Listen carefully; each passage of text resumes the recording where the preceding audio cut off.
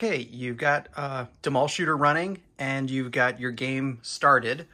Now to calibrate your guns in-game, you want to make sure that they're calibrated outside of the game first because you want them to track the mouse accurately.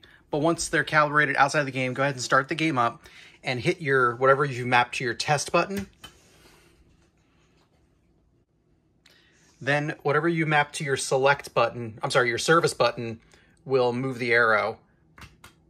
And go down to game test mode and hit your test button again to select. Then the service button to move up to gun adjustment, press the test button to select that. And this is your gun calibration in game. So what you do is you can see player 1 and 2 are currently on right. So I'm gonna start with my first player gun and I'm gonna aim to the right. And then I'm going to press player 1 start to move down to left. I'm going to click on left. Same thing, press start to move to the top, to the bottom, and finally to the center. And then if you press start 2 more times, you'll be on check, in which case it'll show the red dot to show that calibration is good.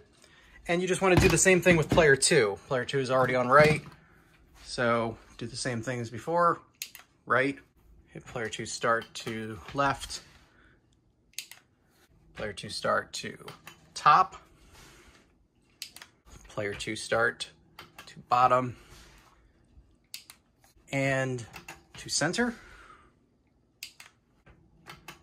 Put that down to check. And now you're going to see a blue cursor for the second player. Okay, so the guns are calibrated. It says press test button to exit, to test to exit. Service down to exit, hit test again. And test again to select the final exit to take you back into the game. And your gun should be fully calibrated now.